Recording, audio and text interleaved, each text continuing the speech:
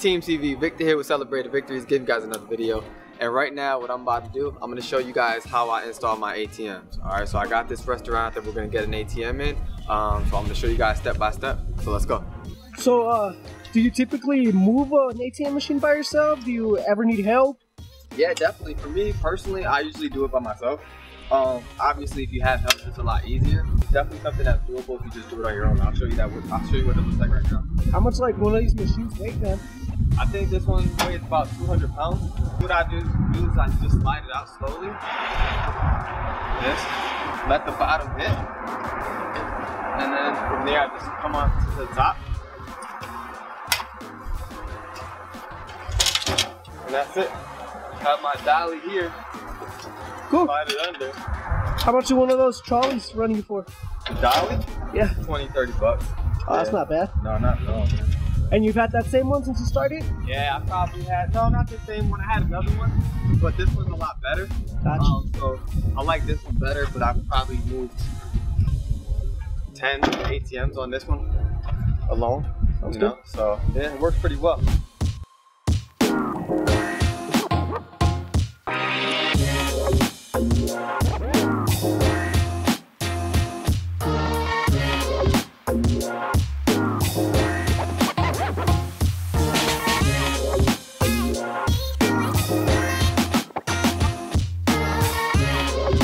So for a location like this, man, how do you determine where to put the machine? Is it just you or where the owner tells you to? Yeah, I think it's a combination of both. So I'll suggest where I think is best. Usually you want to put it somewhere where everyone can kind of see it.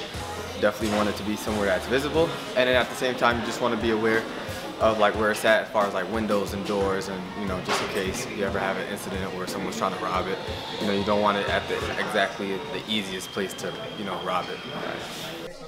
Alright, so the first thing that I normally do is when I'm going to set it up and install it and bolt it down is I put it in the general area of where I'm going to install it at. Then I'll just slide it exactly in the same exact spot where it's going to be sitting. So it's going to be sitting right here. Alright. And the reason why I want to put it there initially is because I want to mark on the floor where I'm going to put my bolts. And that's what I'm going to show you guys right now. Open this up.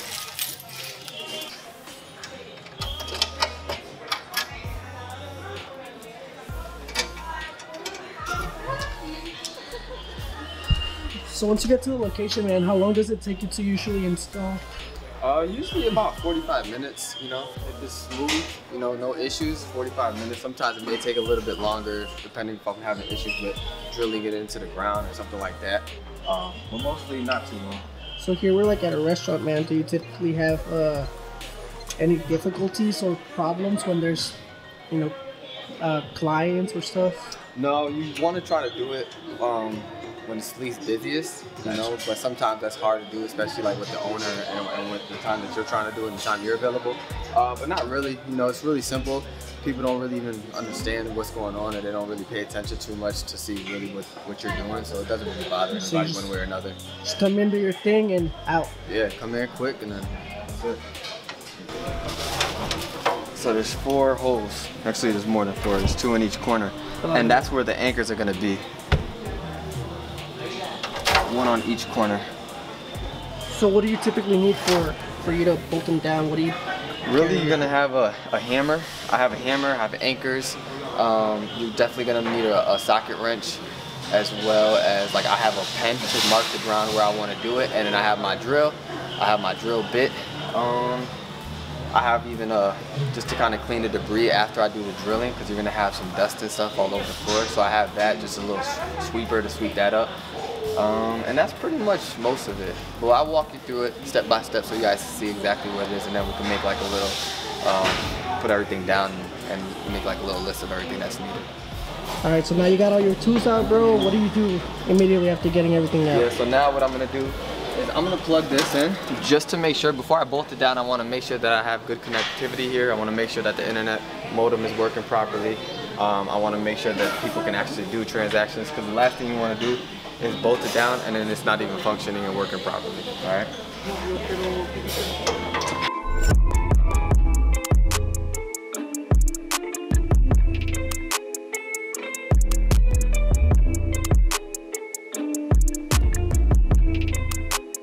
When you run into issues like this, now I gotta figure out how I'm gonna get the plug-in to go up there or over here in the corner. Make sure it's long enough. If not, then we just have to either get a longer extension cord or we might have to just find a different spot to put it.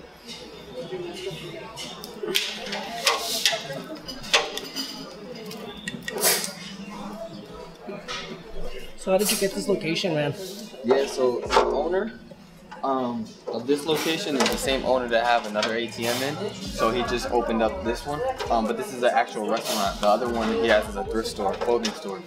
So he likes my service and asked me to put an ATM in here. So I told him we'll see how it performs, and if it's something that is performing well, then we'll keep it. If not, then we're just moving somewhere else. That's how I got it. So how do you see this ATM performing at this location? I think it could perform well. It isn't a cash-only spot, but it does get a lot of traffic. It's definitely in a really busy area, a busy street downtown, so that's a good location as far as foot traffic goes. So we're just gonna have to see. You never really know until you put an ATM in here, and just kind of hope for the best and see if it performs. If it doesn't, having to move is always an option. So for this type of location, you're counting more on outside people than actual customers at the restaurant? Yeah, just foot traffic. There's a lot of people that come in and out here, so they do take tips. So the good thing is, like with cash, you can get, people that need extra cash just to give some tips. They can definitely use an ATM in here for that. So we just have to wait and see. All right, so now before I bolt it down, I'm just gonna make sure that the internet is working properly. I have the internet plugged in. This is gonna be the internet modem right here. Okay. So now that that's set up and ready to go, I'm just gonna do a day total, and the day total is it's just informational, give you some information about the ATM, but I just want to make sure that it's connecting to the host and that the ATM is working properly with the internet. So we're good to go there. Now we can get ready and bolt down the ATM. All right, so the first thing before I bolt down the ATM, again, I put it exactly where I want the ATM to be. And then I take a marker and I'm gonna mark the holes where the anchors should be. So I go in here with my marker and I just do this in each hole where I'm gonna place an anchor, and that way when I move the ATM, it's gonna give me a identification exactly where the anchors need to be placed. So now I'm gonna slide the ATM out from where I want it to be placed.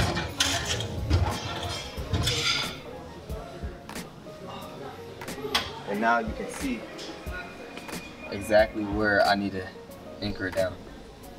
So I have 1 hole, 2 holes, 3 holes, 4 holes right there. Okay, so that's where I'm gonna do the anchors. So now that I marked the holes on where I want the anchors to be, I'm gonna put some eyeglasses on, some eyewear just to protect my eyes. Some smooth glasses. Take my drill, all right, and this is where I'm gonna drill the holes where the anchors need to be. So I just use my reference point that I drew with the marker and just start drilling.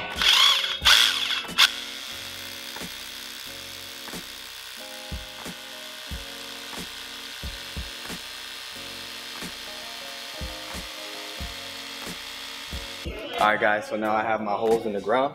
I'm gonna move my ATM back over it. And I'm gonna try to line up those holes with the holes on the ground, the holes inside the ATM. If you look closely, you can see the holes where I drilled them right there. And now I'm gonna take my anchors and put it in each corner. So these are gonna be the anchors that we use. All right, they're gonna be 1/2 by 2 1/4. Simply open it. And you wanna just slide this down a little bit, or turn it a little bit, because you don't want it all the way up like this, because when you start hammering, you're gonna mess up the threads. So you wanna have it down just a little bit, and then you take it, slide it into the hole, like that. And if you take your hammer,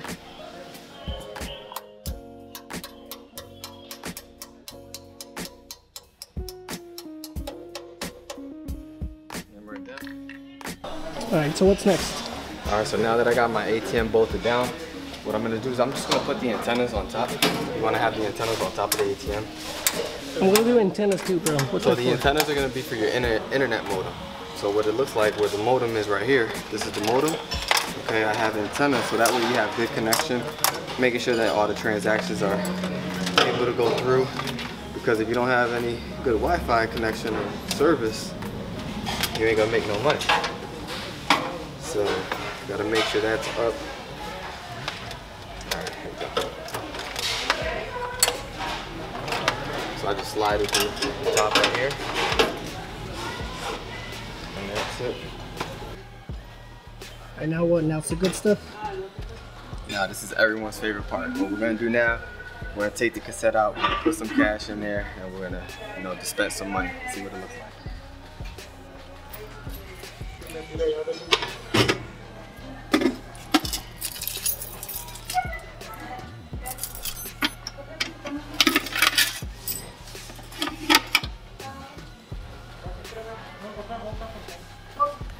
This is gonna be what's called the cassette. So the cassette is where it holds all the money in the ATM, and the cassette goes here. So if you look in the back, once the transaction is trying to run, the money gets shoot through the back, and then it comes up, and then it comes out of here, which then it comes out of this, and then that's how the person takes it out. So today we're gonna put 5,000 in today. It's 2,000 right here. Another 2,000 here. What do you put? All 20s, all 100s? Yeah, all 20s. Depending on your location, you could put 10s if you have your ATM set up like that. But for this ATM, this one's set up at 20s. Now I gotta tell the ATM how much money I just put in. If I don't tell the ATM that there's $5,000 in there, and when someone tries to take money out, it's not gonna work. So I have to tell the ATM that there's $5,000 inside of it. Okay. All right, so right now the bill count, it says 0. That's how many bills that the ATM is tracking that it has right now, but we just put 5,000 in. So with 5,000, that's gonna be 100 or 200, yep, 250. All right, so now that it has 250 bills, which equates to $5,000, now the ATM is tracking that it has $5,000 in it. Now, just let it load up, and then we'll take some money out and make sure it's working. So now we're gonna see if it's working.